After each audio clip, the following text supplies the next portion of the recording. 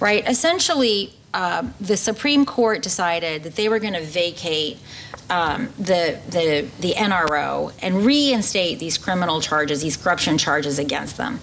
And once the Supreme Court ruled that, in fact, Zardari was culpable of this corruption, they had to oust him, and then they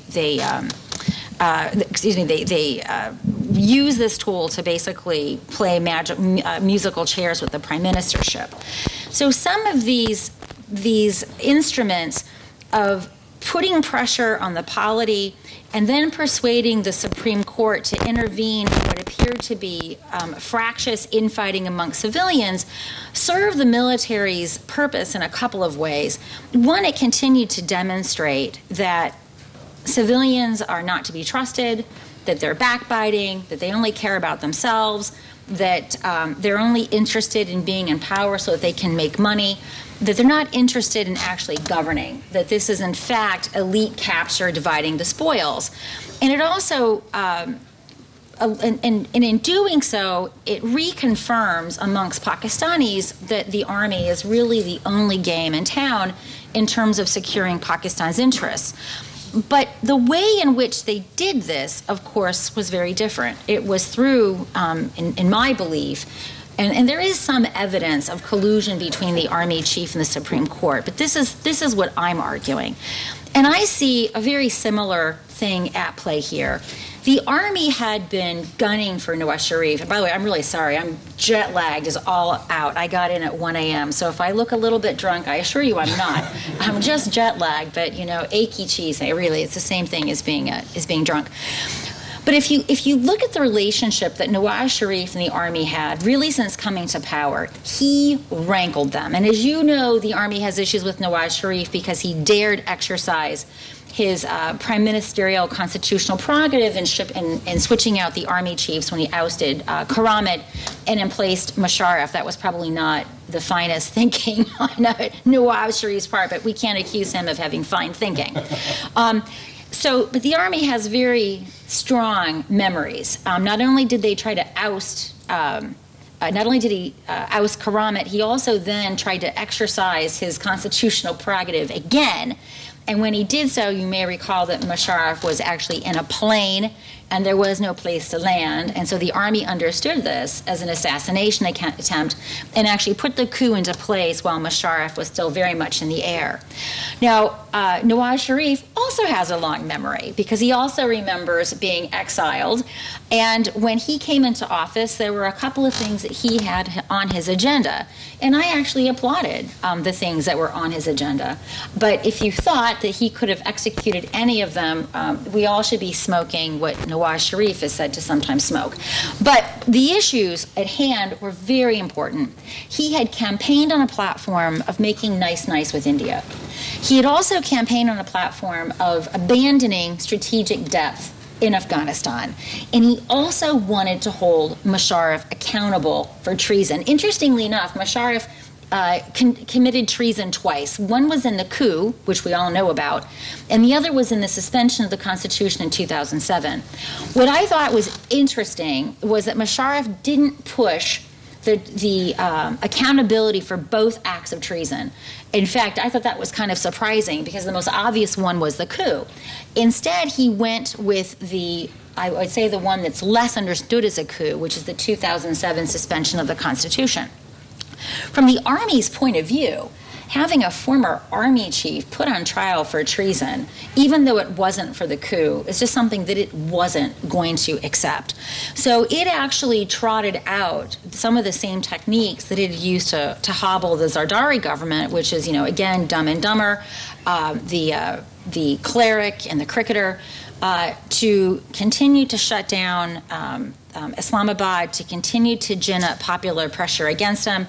And essentially, what ended up hamstringing Nawaz Sharif is one of those external events, sort of exogenous, that the Army really had no control over, but which created an interesting opportunity to exploit, and that is, of course, the Panama leaks. Now, what's interesting, and Farzana Sheikh talked about this, what had happened was that there was a demand that Parliament look into the ways in which Nawaz Sharif was able to have these assets. It's not illegal per se to have offshore assets. The question is how, when you're a public servant, can you afford these different assets? And Nawaz Sharif, not being a humble man, rejected that route. And so again, Dumb and Dumber come out, they put pressure on the streets, and Nawaz Sharif basically acquiesces to have the Supreme Court put together this panel. And in some sense, it was a technicality. So the Supreme Court never actually tried him for corruption, right? So he was never proven to be corrupt. But as Farzana Sheikh explained, they exploited these highly dubious criteria for leadership that, as she noted in 2014, the Supreme Court itself said had never been defined. And so this might be where Farzana and I again depart. I view this as the Army is still struggling to find a way to keep democracy on a leash now that 58-2B, which was this Zia-era instrument that allowed the president to dissolve the government. And from 88 up until, they didn't obviously do it in 99, I think it was 96 that they last did it with Benazir Bhutto. What they would basically do is prevail upon the president to prorogue the government. And these parties were always complicit because, again, when you're in a sort of predatory democracy like this, what matters to you is not the institution of democracy itself, but rather your own opportunity to get to be a predatory leader.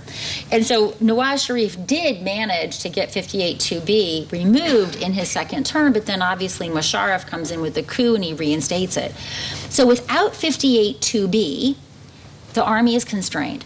Without a viable alternative to either of the political parties, the Army is constrained. Now, a lot of people suspect that the ISI is the one that was behind Imran Khan's really out of nowhere meteoric rise. But he's proven that he's really a political IED, right? He can't actually get to power without coalitions. And for a while, the PTI had been renamed the Pakistani Turncoat Industry because it was bringing over large politicians, which importantly is also their vote banks. But he's not going to get to be prime minister on his own, right? So if you're going to be the Army and you're going to bring democracy to heel, you need a couple of things. You need a way of not only bringing down the government, but you also need to be able to cobble together a coalition of the billing or coalition of the willing, probably the former, not the latter. So this was really a fortuitous opportunity, but let me say why this is actually not something that should be applauded. And here's where Farzana Sheikh and I will agree. This is arbitrary, right? Who is Sadiq and Amin?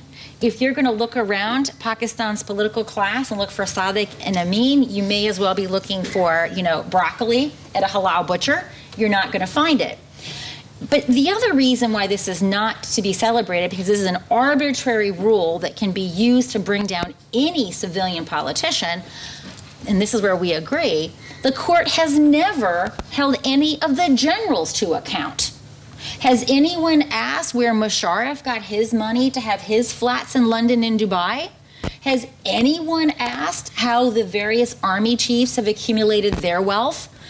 Watch some of the ISPR press releases that have been coming out saying, oh, these land plots, this is all constitutional. Boy, it sure is curious how these Fawjis get incredibly valuable land, right? This is called, I think, constitutional corruption. But apart from the constitutional corruption, they also are engaging in nefarious activities. And I think Aisha Siddiqa's book, Military Inc., is perhaps the only effort to get data. Data on military businesses are, in fact, more difficult to obtain than information about Pakistan's nuclear program. So in conclusion, when Pakistan's justices decide to take on the generals, maybe we can have something to be celebrating. But in the meantime, this is just another tool the court has handed to allow the military to collude to bring down obviously imperfect, but nonetheless democratically elected governments. Thank you. Lawrence, you're going to talk to us about the institutions of an institutional analysis of Pakistan. Yes, and I'm interested in some facets of Pakistan, but not necessarily domestic politics. Nonetheless, I was asked to speak on on this specific topic, motivated by the removal of Nawaz Sharif.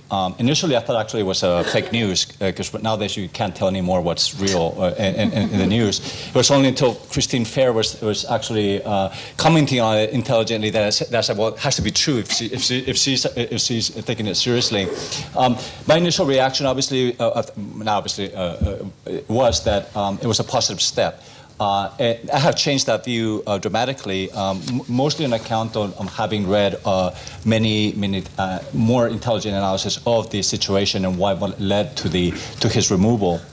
I mean, obviously, Nawaz Sharif, some people could consider to be a benevolent crook, but nonetheless, he was a crook, and that's one of the reasons why I supported his ouster. But some of the comments that have been made up to now support a different perspective, typically on the basis of whether or not it has an impact on democracy or the stability of democracy, and some people have, on the other hand, made an argument that it increases accountability in the country. I'm going to go over some slides to discuss what I consider the reasons why I have changed my mind on the specific topic. Typically, in political science, we can classify regime types in terms of democracy, autocracy, which is more familiar to most people, but there's an intermediate category that's rarely used outside of academia, referred to as anocracies, which refer to mixed regimes that have both democratic and autocratic elements. There is many ways of categorizing these political regime types, but normally we will, people like me who like to do the number crunching, will rely on an index called Polity4, which kind of analyzes, or at least it tries to analyze different countries over time in terms of what its level of democracy or autocracy may be over time.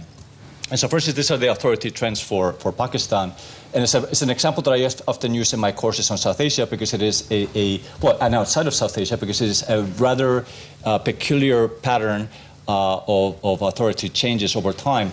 The line, I don't have a low laser pointer, but essentially anything over 6 in that specific slide, which is pointed at the top, represents periods of democracy in Pakistan. And anything below number 6 here represents periods of authoritarianism or autocracy in Pakistan and other countries.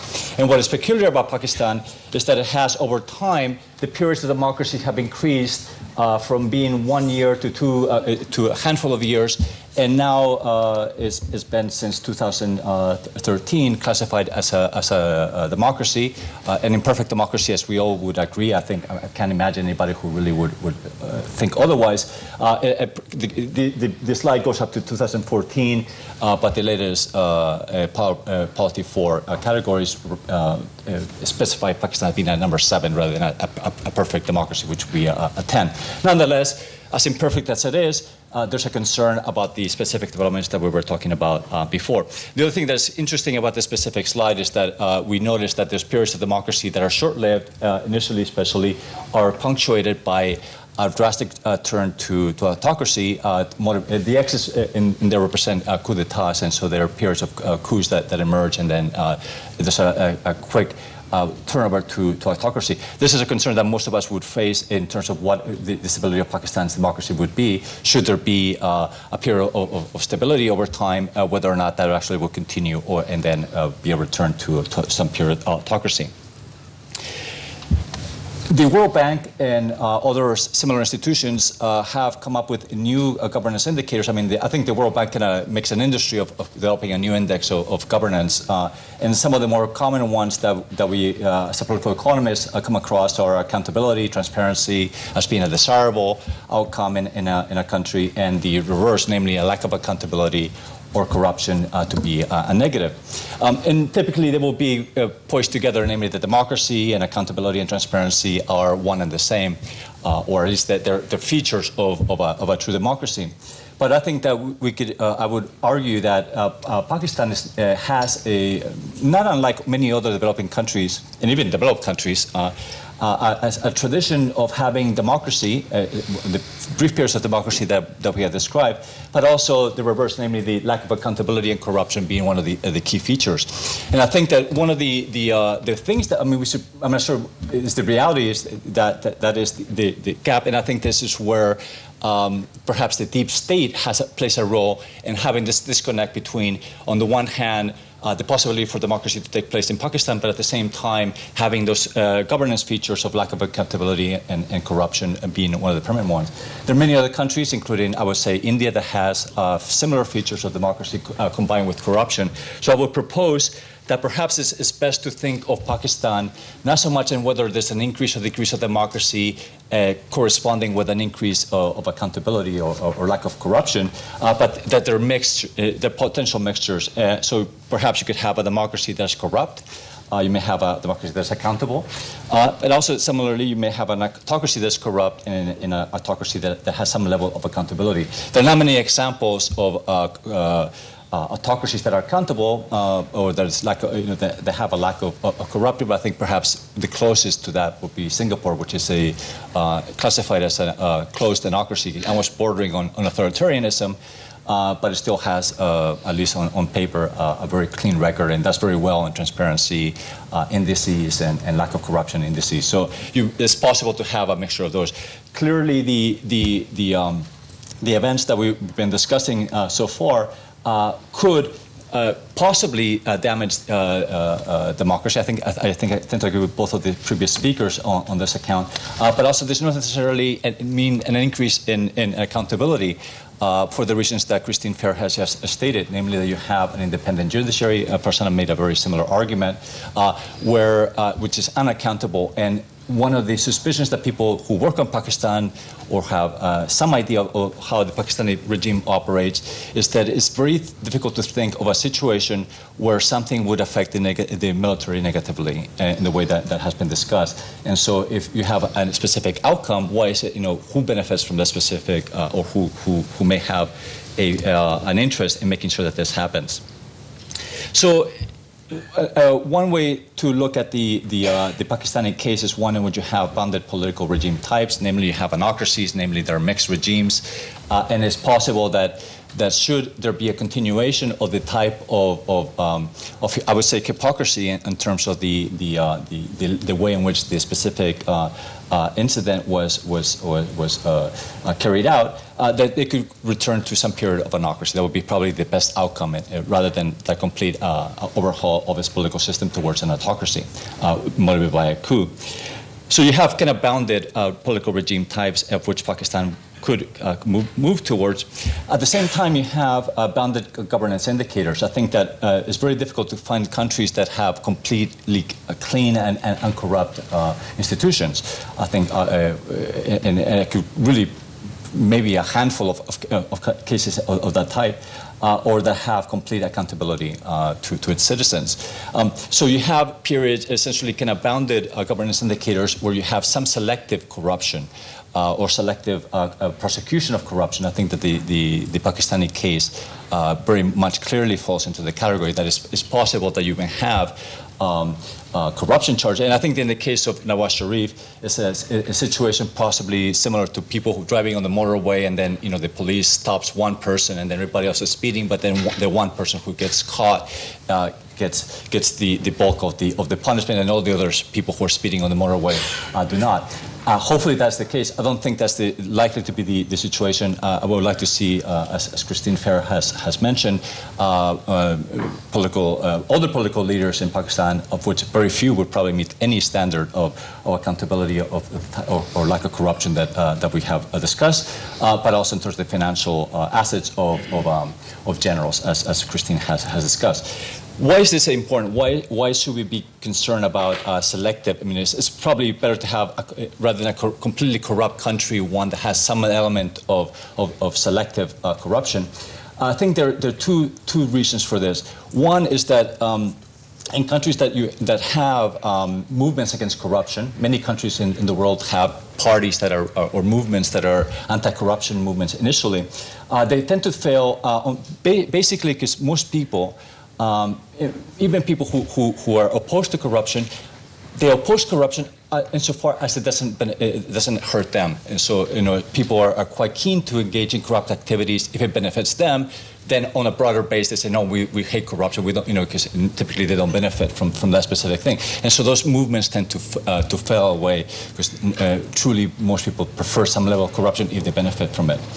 The problem with the selective accountability that I think is a feature of the Pakistani case is that it gives rise to the potential for in some countries a former billionaire or billionaire from completely prepared for office to take to be elected to that government, or former cricket stars to be elected to government, and so it creates a cynicism in the population that leads to these figureheads to stand out and to say that I can clean up the government.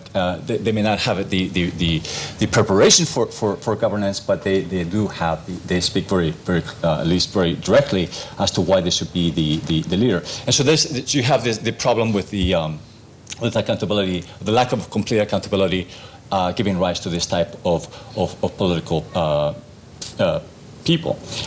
So in general, I think that the final word on this, as far as I'm concerned, also limits the potential. I mean, I've been indoctrinated perhaps by having grown up in the United States, and I tend to believe in the value of institutions that kind of check and balance each other. Obviously, in the case of a completely dysfunctional political system like Pakistan's, having an independent judiciary is a quite dangerous weapon, and for the reasons that have been stated before. I don't want to repeat the type of arguments, but I think that it gives rise to an unaccountable, unelected body making decisions that ultimately have to abide by the standards and the rules as set elsewhere, and I would say by the so-called deep state that we've been discussing. So that's it. Thank you so much. 15 minutes. We saw the break of Pakistan in 1971, which they couldn't hold the two nations together. Do we envisage any further break of Pakistan into different states? No, I mean, look, I'm gonna answer that very, very firmly. This is an Indian dream, and it just needs to be put to sleep. Pakistan has many issues, but one of those issues is not that. The Balochistan issue is really quite unfortunate. The way in which the state treats Balochistan is reprehensible by any measure. And I know that in India there's been a lot of discussion about exploiting those fissures.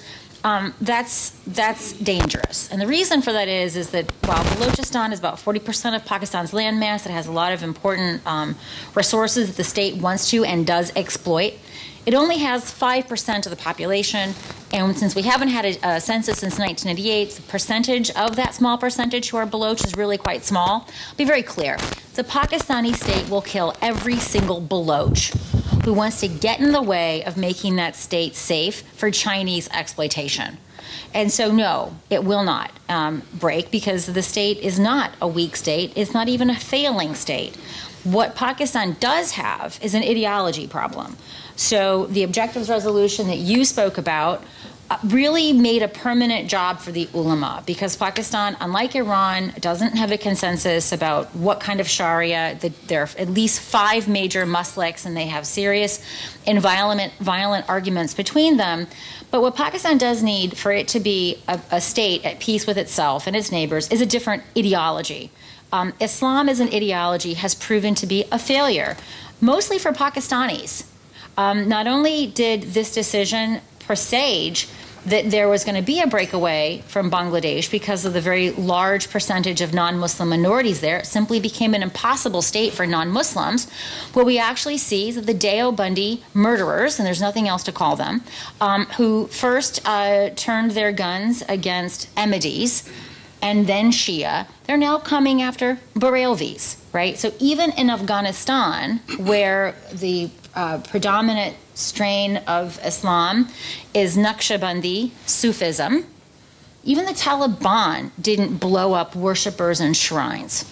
But the Pakistani Taliban do. So no, Pakistan isn't going to break up. That's an Indian fantasy that's being nursed.